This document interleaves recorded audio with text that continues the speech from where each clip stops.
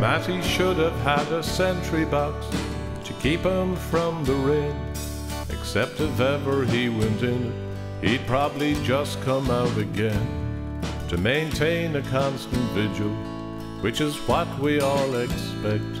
The whole town is on his shoulders. Who knows what's coming next?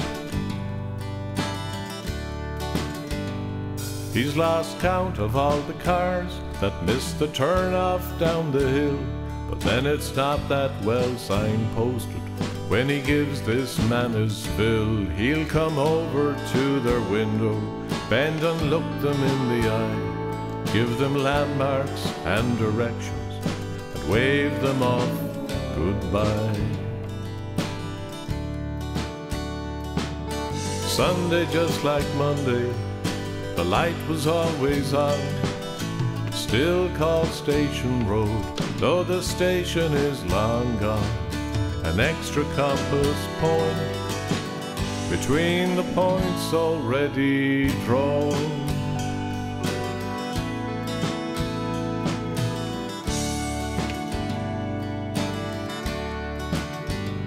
A nighthawk hopes the old Cortina will be his pumpkin to the ball. They say that his wheels hardly ever touch the road at all, but the sparks he likes to knock out of the road to Charlestown means a small detour is called for, 'cause the needle's dropping down. He hopes the funds will stretch to buy a gallon, maybe two. It's either that or lose some face and disappoint the crew. So round he goes on two wheels, the pumps are in his sights. Mattie's ready with the needful, as on so many other nights. Sunday, just like Monday, the light was always on, still called Station Road, though the station is long gone. An extra compass point between the points already drawn.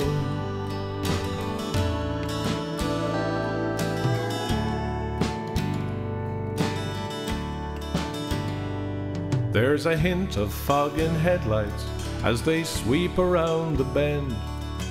Free of pit stop worries now, they knew they could depend. Taillights disappear, accelerator floored, supplies have been replenished, silence now restored. So tilt the big hat backwards and cast an eye about. St. Christopher's assistant to those who were devout. Turn the close sign outwards, but leave a small light on, 'cause no doubt there'll be another needy traveller before long. Sunday, just like Monday, the light was always on, still called Station Road, though the station is long gone.